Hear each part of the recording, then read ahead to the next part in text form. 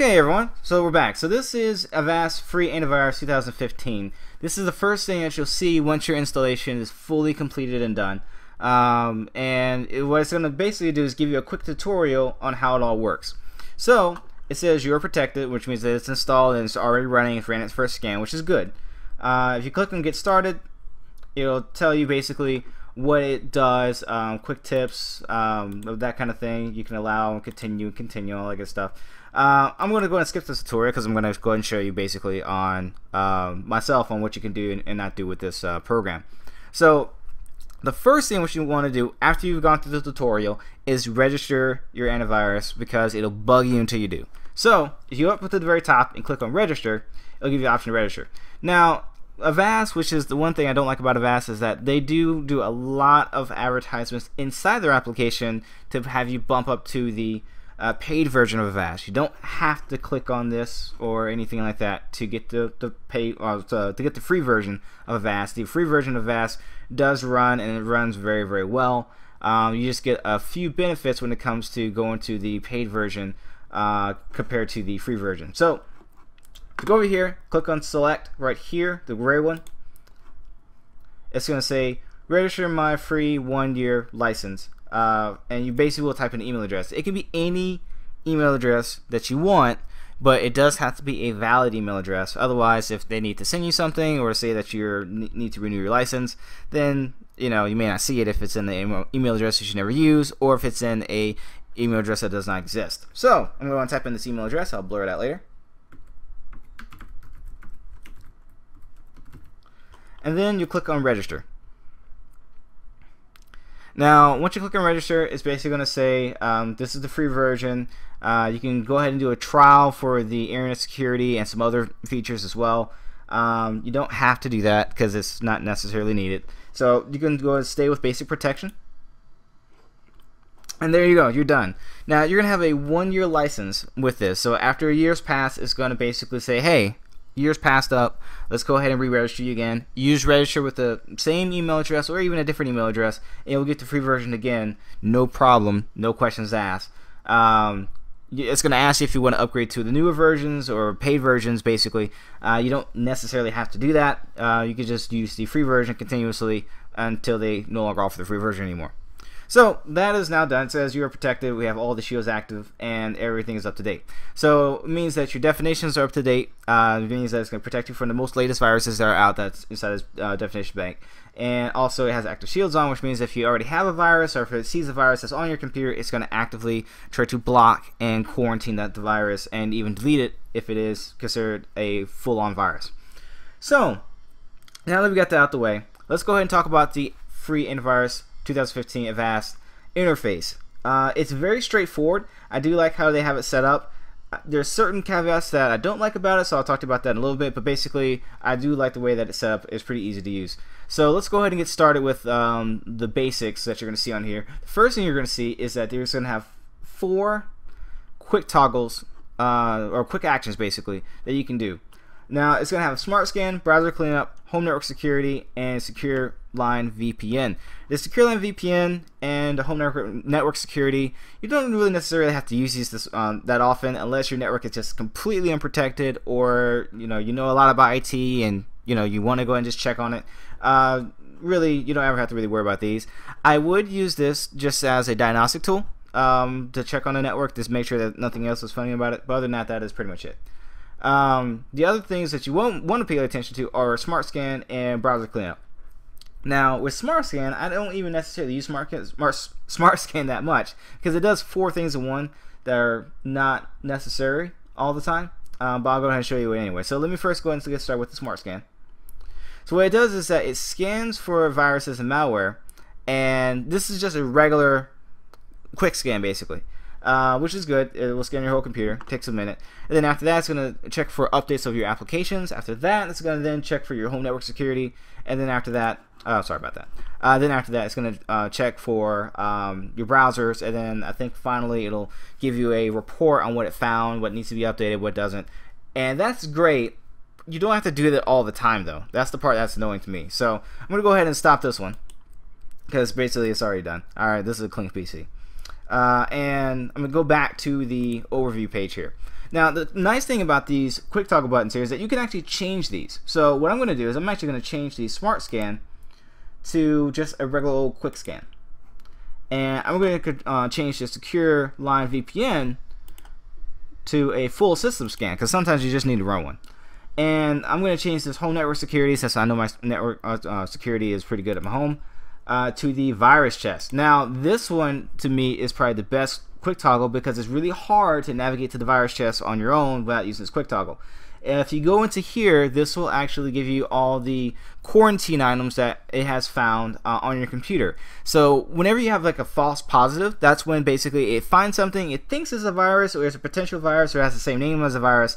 It puts it inside the quarantine chest, so that way you can access it, so that way it won't affect your computer. You can click on this virus chest to see what's in it, and then actually open it up and grab something. So I'm going to click on it right now. You're going to see nothing's in there. But basically, it'll list out all the different things that it's quarantined, and you can click on it to actually open that stuff up and unlock that stuff, basically, and say that it's a false positive. So that's nice. I like to have the virus chest open as well. And quick scan, full system scan are what they say. This is a quick scan of the basic startup C drive and that kind of thing, but it doesn't necessarily scan the entire system. Full system scan scans everything. Anything that's basically connected to the board's drive bay, it will scan. Now, it won't scan external drives, as in like external USB drives, but it will scan everything else.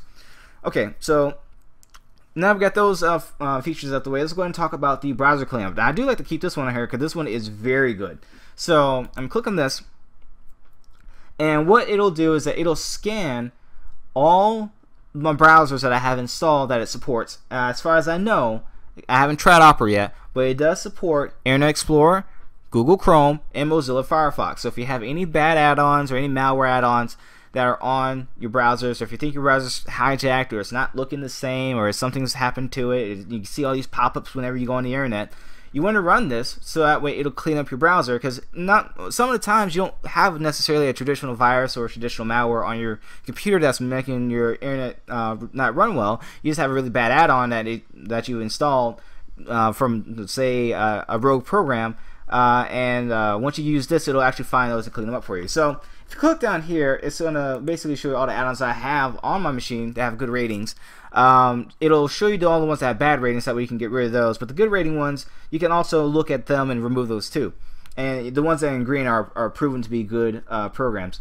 So this is what I have on Chrome. As you see, it shows all the add-ons that I have in there. This is all the add-ons I have on Internet Explorer. And it'll also show me Firefox if I have Firefox installed on this machine. Right now I don't, because I don't need 3 browsers, but I will probably install it later on. But for right now, this is just to show you, hey, this is what you can see for these add-ons. Now, if you don't like to see these add-ons pop in, especially if it's one that keeps on having a false positive, you can choose to ignore it, so that way it won't show up in your list.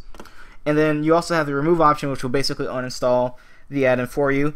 It 99% of the time uninstalls the add-in, which is great, but there are a few add-ins that require for you to uninstall them either through the regular uninstall process, or they're just so bad or so not programmed well that you have to uninstall them through other means, and it won't uninstall through here. But most of the time it uninstalls through here, so that's very good. So I'm going to go and put the check back on here, so we don't have any add-ons that have poor reputations.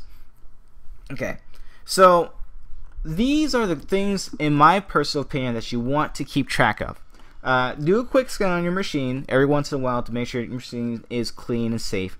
Do a full system scan if you see that things are not running well and basically you need to scan your entire machine. And I would do this, or at least have it set or scheduled to do this once every night or every other night, depending on how frequently you get viruses. I'll show you how to set those procedures up in just a moment. And of course, last but not least is the virus chest. Not really, actually, this is not last. Sorry about that. But this is the virus chest. So check on that from time to time, and see if you got anything inside there that is not a virus that you need to go ahead and get out of there. Other than that, everything else is, secondary stuff that you can do later on. So let's go ahead and go to some of the other features that you have on Avast on the left-hand side, or left-hand screen here. These are just the quick toggles. Again, you can change these, you can set these to different things, but all in all, I have to have these 4 here set as the main stuff here. So if you go to scan, it's going to bring up all the different scan options that you have. So you can scan for viruses, scan your browsers, it's basically the browser cleanup. Scan for outdated software. Basically, it'll scan what software you have on your computer and ping the internet to see if you have any updates that you haven't updated for. Like if it wants to update Google Chrome or say Adobe Reader, it'll let you update it through Avast, which is nice. Scan for network threats. Basically, it'll scan your network to see if you have any holes in it. And scan for performance issues. So if your computer's running really slow or your memory's full, it'll scan to see, okay, what's using up the most memory, and give you the option to go through that stuff. You really won't use almost any of these unless you really need to, but I'm going to go ahead and choose for scan viruses because inside here you have even more options. Now, you see I've been here before. Basically, that's when I went to the smart scan. But basically, if you go inside here, you can go to quick scan, full system scan, removable media scan, which is where it'll actually scan an external drive or external flash drive.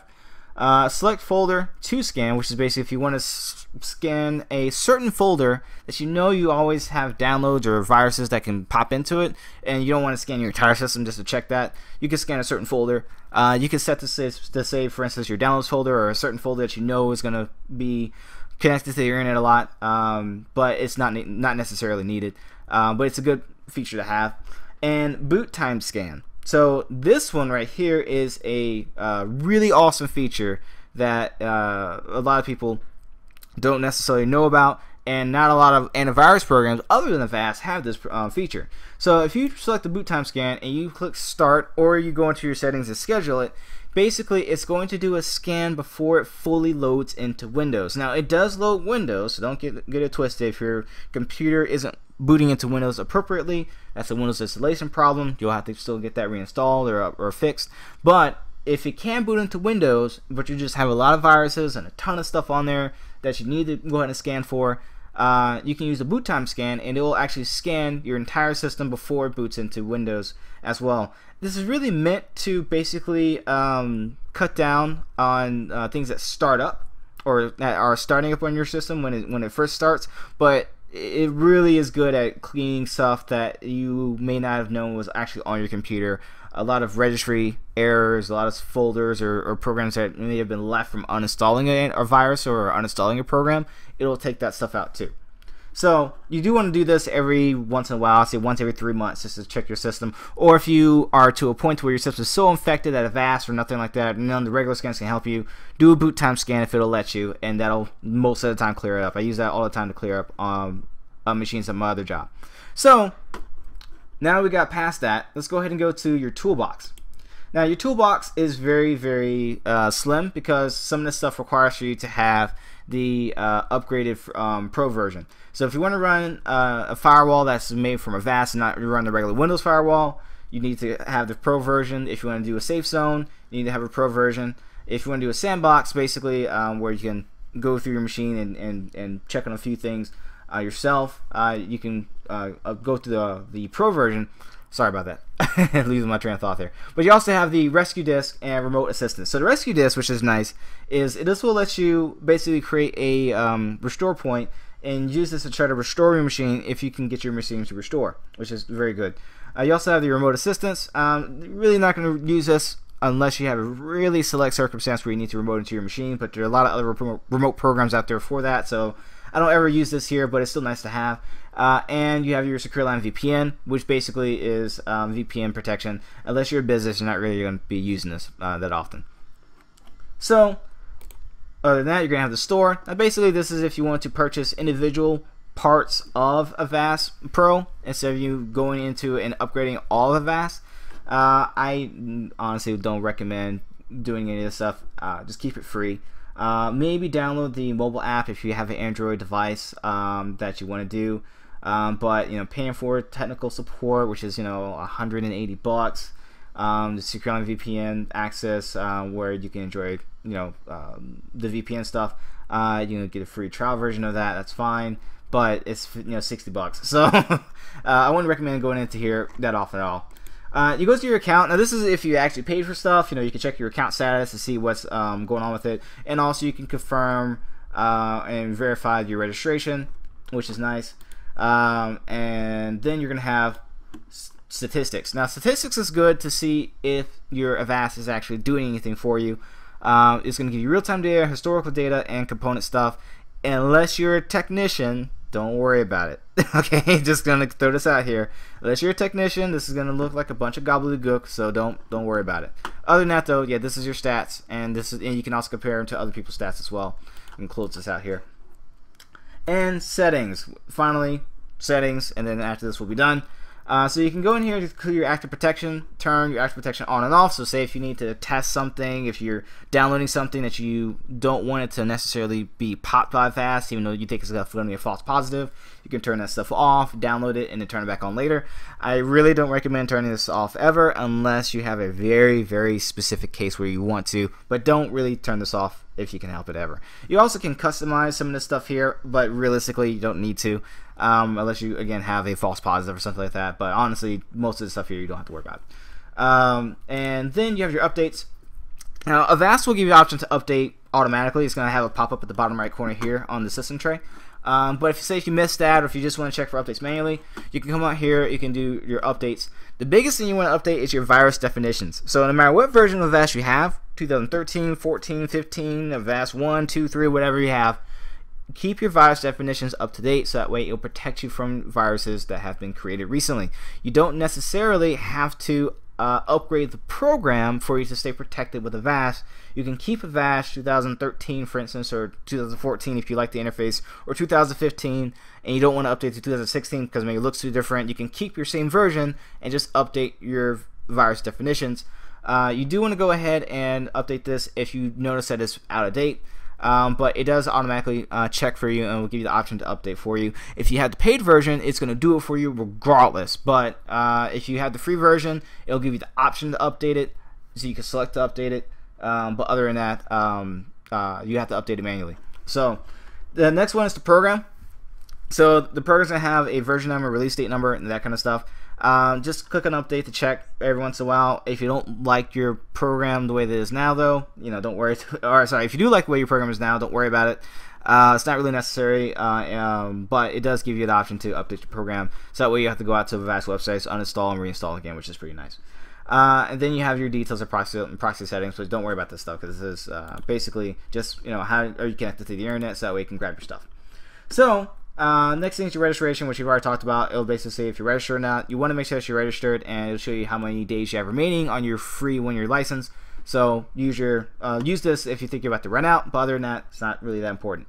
The next thing is your tools, and basically this is stuff that you have, so stuff you could turn on, stuff you could turn off, that kind of stuff. Some of the stuff isn't as important as other stuff, but really you want to have all this on, so that way you don't have to worry about it. Troubleshooting, which is basically for advanced users. I really wouldn't necessarily use this unless you want to. And then about, which just gives you information about Avast. So that is it. This is all the stuff you're going to find on Avast from here. If you have any questions about Avast or 2015, or if you see that I missed something, please feel free to comment on it in the comments down below. As for a review of this product, I'm going to say that this is a very good product. I'm going to give it a 9 out of 10 because it does completely clean your machine most of the time. It keeps you protected from viruses most of the time. The free version works phenomenally well. It gives you most of the features that any average person is going to need without using the paid version, and it does have a paid version that works very well to keep you automatically updated and in check, and then you get support for it. So it's a very nice program to have. That said, I do mark down some points on that because it does, as you can see, have advertisements for stuff everywhere. It's trying to get you to buy the professional version of it, which isn't necessarily a bad thing, but it's just pushing out a ton of these little updates saying that you need to update it when you really don't. So that to me is a bit annoying. Also, the system tray options down here, which well, by the way, this is the system tray options. You go down here, you'll see a little Avast logo. It'll spin when it's scanning. It'll stay secure. Sorry, it'll stop when it's not. Then you have a bunch of different options here, basically to open up the main interface or to do updates and that kind of thing. What I do most of the time, because it will yell at you a lot to say that it found something or that it finished a scan or that it finished an update, I like to choose on the silent gaming mode, so that way it's kind of running in the background, so that we don't have to always know what it's doing. Some people like to have that reassurance that it's working, so they'll leave that off. But personally, I like to have silent mode on, so that way the only time it'll alert me is when it actually finds something that's wrong. Now it is going to pop up and alert you when something is wrong. Silent mode will not turn off those notifications, but it will turn off all the other notifications for upgrades and that kind of thing. So anyway, that's it for Avast. If you have any questions, again, feel free to ask them, or again, post down at the bottom. If you also post down at the bottom of what you want to see next for us to talk about when it comes to antivirus programs on High Tech Guys here. And also feel free to like this video if you did like it. If you didn't like it, if you thought it sucked, go ahead and dislike it. But in any case, leave comments down below and subscribe to our channel so that way we can give you more content and show you what we have to offer. So that's it. Thanks for watching, guys. Have a good one.